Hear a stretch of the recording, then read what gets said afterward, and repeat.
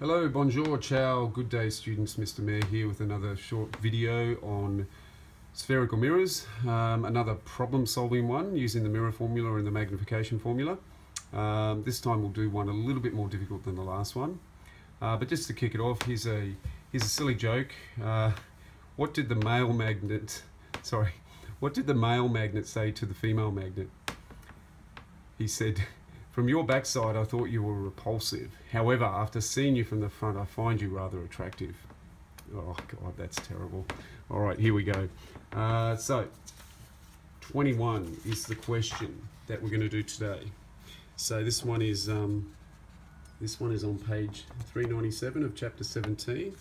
And let's have a look at it. So it's a 2-star question. So there's a level of difficulty in this one. It's not too bad though.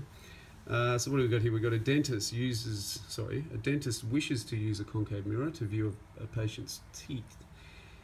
If he wants the image to be twice as large as the object and upright when the mirror is placed 2 centimeters from the teeth, what focal length mirror is needed? So I'm sure we've all been to the dentist and we've had that experience of that little mirror that he has on the end of a probe that he sticks into your mouth.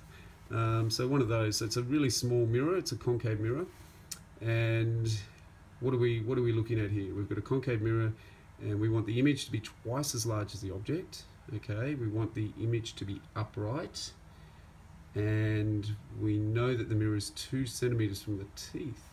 Okay, let's write some of these things down. So we've got a concave mirror.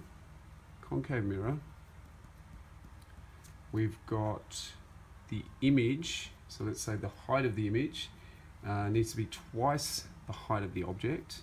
Okay, and the image needs also to be upright. Image is upright. Now that gives away quite a few clues, in fact. What else have we got here? We've got that the mirror is 2 centimeters from the teeth, so that means the distance to the object is 2 centimeters. All right, so that gives us lots of information.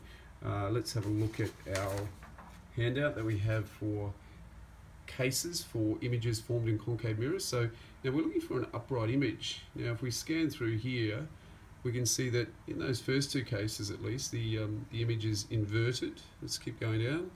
Case 3, it's inverted. Case 4, there is no image. Case 5, the last case for a concave mirror, we have the image is upright. And you can see it's a virtual image. It's on the other side of the mirror.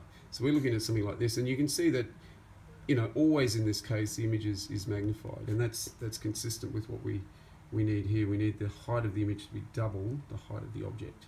Okay, so what it says actually, because the image is upright, straight away we know that implies that we're dealing with a virtual image. Okay, we're dealing with a virtual image, and if we're dealing with a virtual image, it implies that the object is between the mirror and the focus. Okay, so we'll say inside F.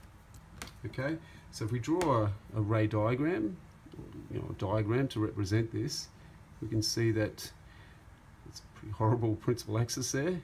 Never mind, principal axis. I'm sort of standing up while I do this, so that's why it's a bit awkward to draw.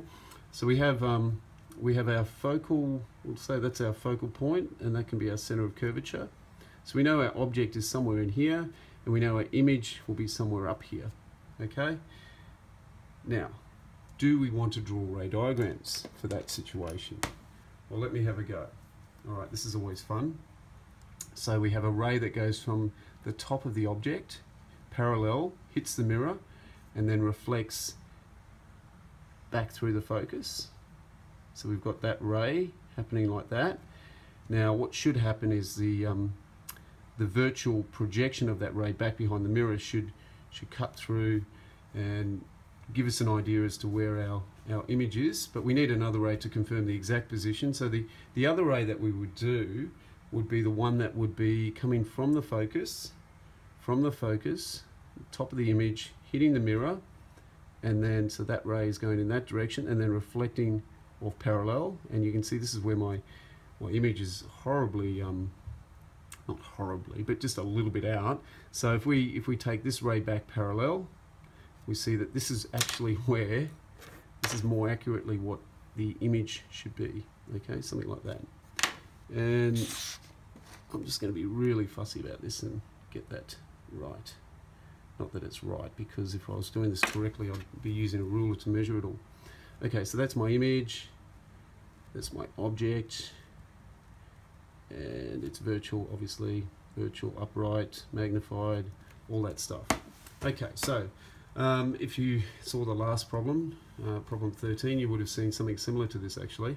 So knowing that the height of the image is twice the height of the object, that tells us something about the magnification here. So the magnification, which is HI over HO, here we can just rearrange this and we can see that's just equal to 2, okay, which makes sense because the image is twice the height of the object, so that's pretty obvious. I mean, you don't have to really do any mathematics to figure that out. But then also what that implies is that V over U is equal to 2, okay?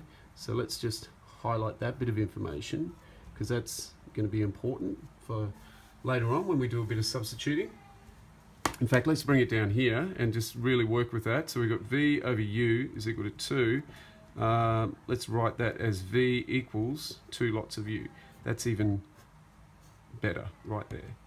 Good. Now, so to solve this, we'll use the mirror formula.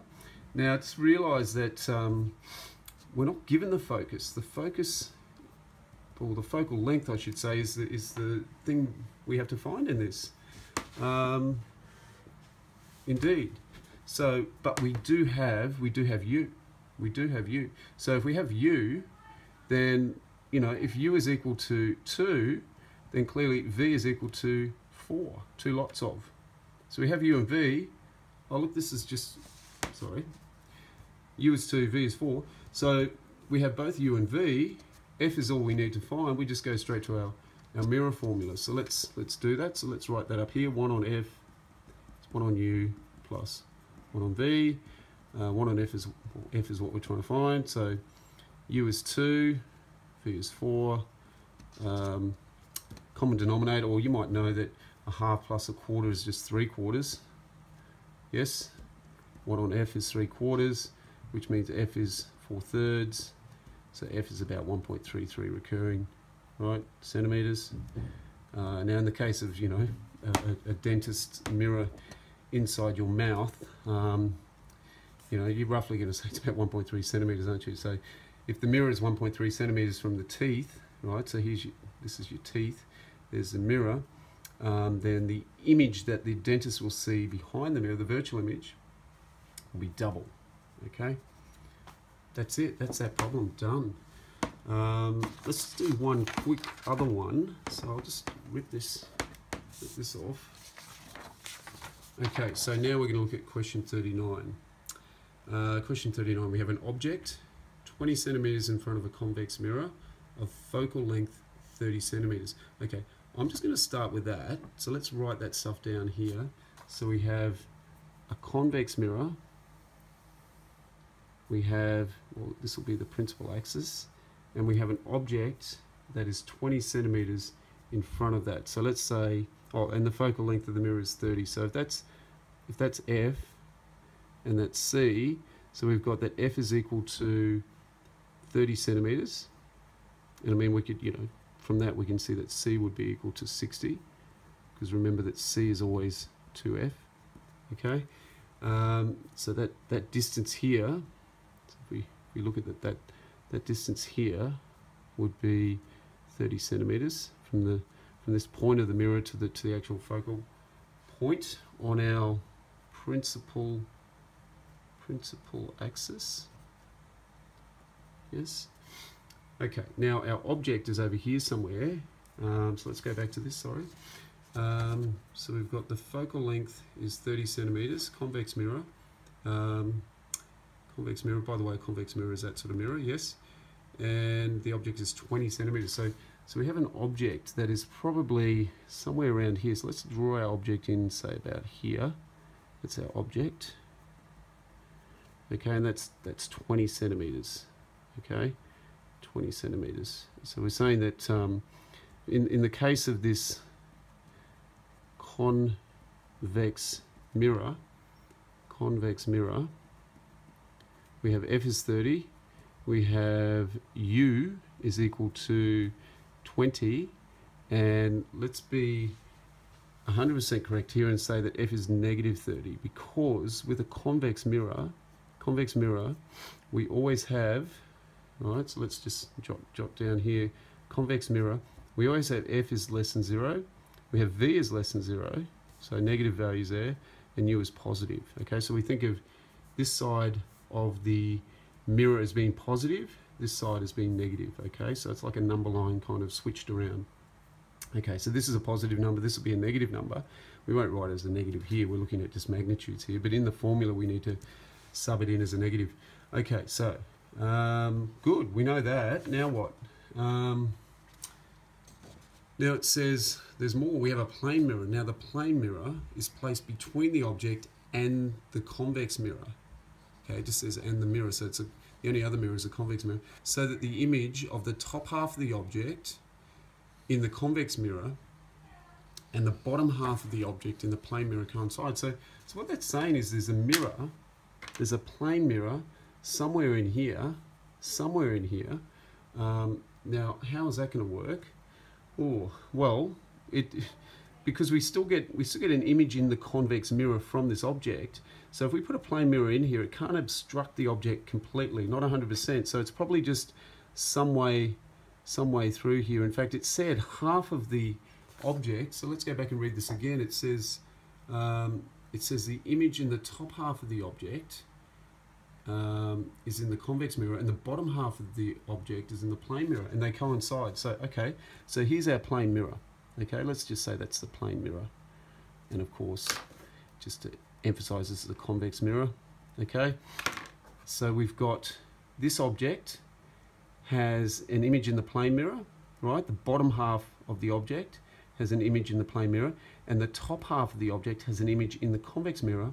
And where those images happen, they actually coincide. Now, you might recall with plane mirrors, some of the properties of plane mirrors. Plane mirrors are really simple to analyze. We know that U is equal to V. Okay, in other words, the distance from the object to the mirror is the same as the distance from the image to the mirror, so that's always true. We also know that HI is equal to HO.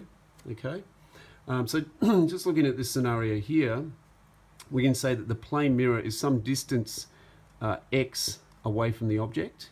Okay, so that's x, and we know that a distance x beyond the plane mirror, right, and probably beyond the convex mirror, will also be x. Okay, yes, it will. So what we'll have is, and I'll use a red pen here, so we'll have, say, the object has its image here, so this will be the image in two parts. So let's just use this here. Okay, it's probably getting a little bit complicated here, but I'm sure we'll cope. So we're calling this thing the image. This is the image. Remember, this is the plane mirror. Okay, so that's our plane mirror. Right. Now, so what we have is this section. This is image in the plane. This is image in the convex, right? So the top half of the object has an image in the convex mirror. The bottom half of the object has an image in the plane mirror. Where those two half images happen, they actually happen in the same place, behind the convex. It has to be behind the convex mirror, because always with convex mirrors we have virtual images, don't we? So always virtual images for convex mirrors. Okay, hopefully you guys are following me on this. Now it's really just a case of we've called a variable x here the distance from the object to the plane mirror. Now x is also the distance from the plane mirror back to here. Now we know that the distance from the mirror to that image, that double image, will be v.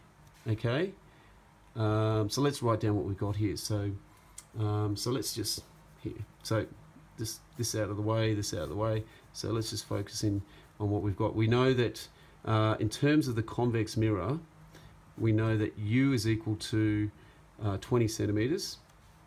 We know that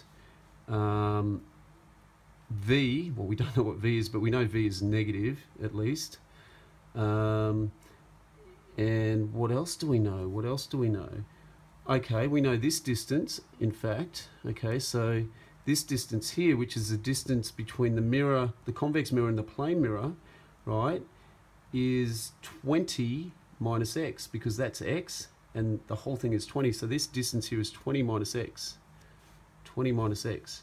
So then we can say that x here, this is getting complicated, isn't it?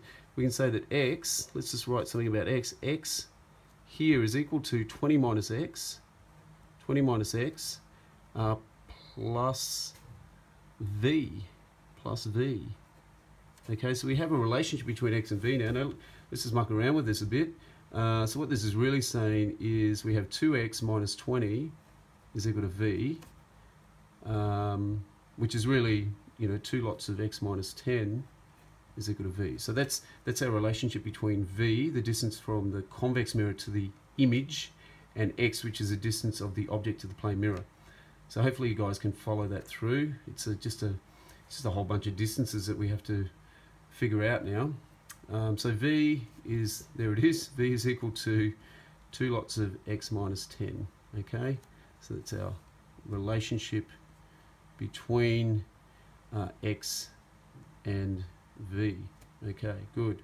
All right, now f. What do we know about f? The focal length. We know f is equal to negative 30.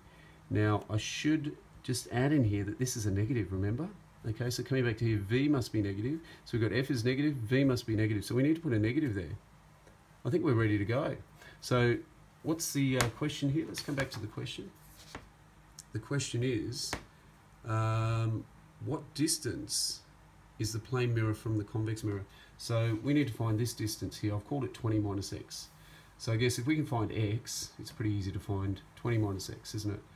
All right, so if we apply our mirror formula, so the mirror formula